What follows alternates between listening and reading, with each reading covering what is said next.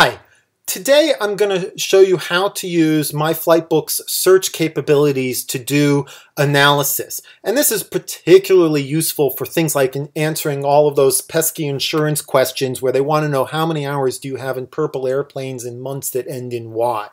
It's actually one of the reasons I made MyFlightbook, is that doing those kinds of queries were bothersome and pain in the neck.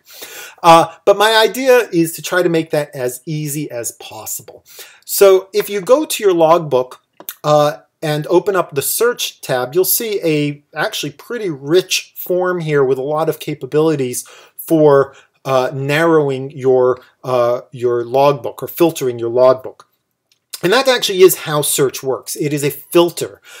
So by default, you're viewing all of your flights here.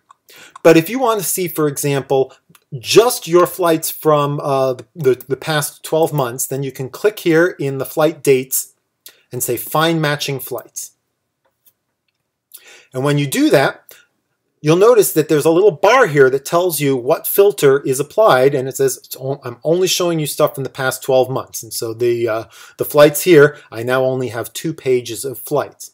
And if I go to Totals, that's now only showing me my totals for the last 12 months. Similarly, if I go to Analysis, that's only going to do analysis on my flights for the past 12 months. And so if I'm looking at total flight time or how much night time I have, which is not much, that's only for the past 12 months. Similarly, you can print out a subset of your logbook. It will also respect the search filter that is applied here.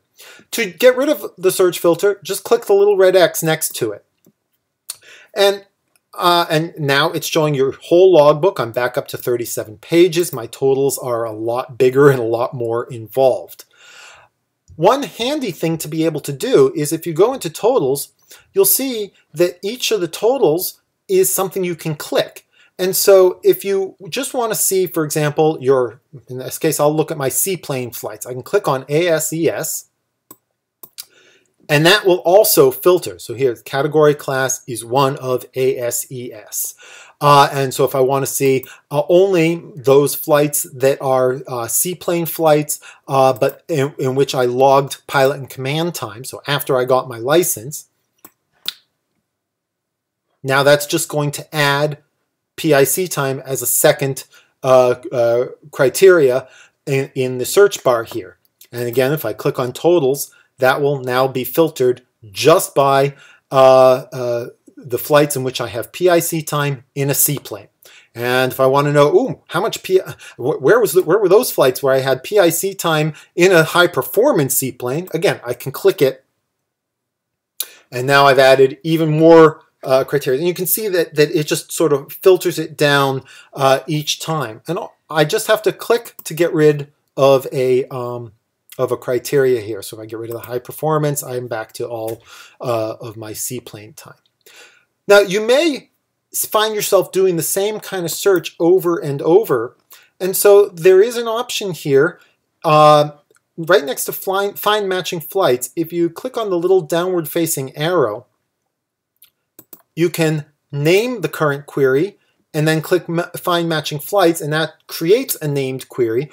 Or you can pick from previously defined queries. So if I click on Angel Flights, I can see all of my Angel flights. See, it contains the word Angel. If I click on 172,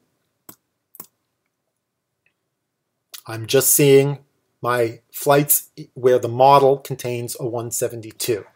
So that's a really handy way to be able to pull up existing queries at very quickly that you do over and over. And that all of this capability is available on the Android app and on the iOS app. So if you go into your totals, you can tap on a totals item in iOS or Android and see the resulting flights, and you can name queries and pick from named queries.